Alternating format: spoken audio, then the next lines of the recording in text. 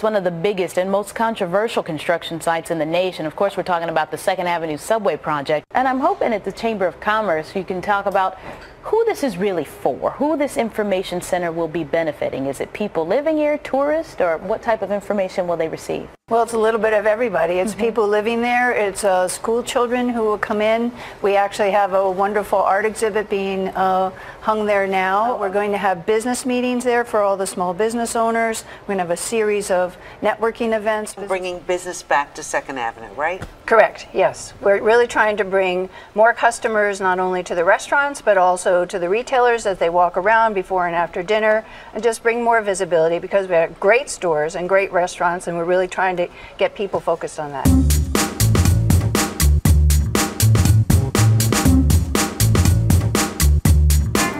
Hi, my name is Marcus Samuelson, and I'm so privileged to be here. Today, I am the lucky winner of Restaurateur of the Year.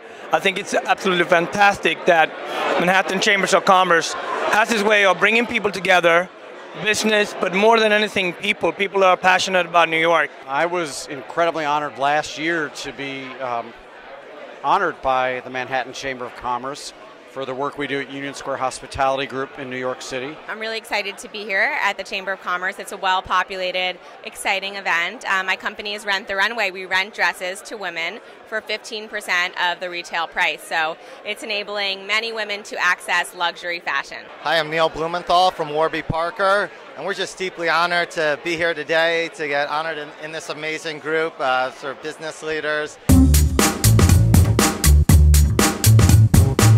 So here's what I think about Lean In.